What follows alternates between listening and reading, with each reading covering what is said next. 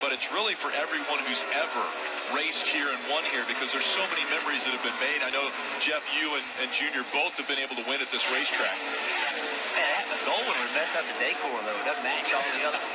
Oh, so you turn it away? No. Okay. Kevin Harvick here in second place. Been able to keep this spot and create a little distance between him and Truex. I thought Truex might have been the strongest car on that very first run. But here Harvick has improved his car, Jeff. Yeah, Kevin Harvick is really good. He was really happy with his car yesterday. Guys, I want to go through the field, and we'll start off with Denny Hamlin, who's up front. Dave.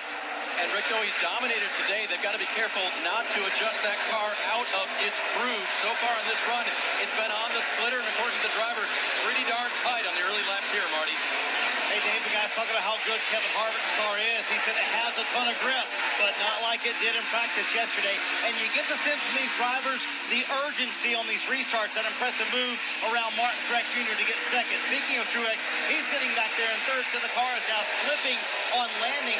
How big was the first round of the playoffs for this team? They earned 12 playoff points and cut in to their teammate Kyle Busch's lead, and maybe established themselves days as the championship favorite. That green car is Kyle Larson. He started second today. Wishes anybody but Denny Hamlin had beat him for the pole. Why?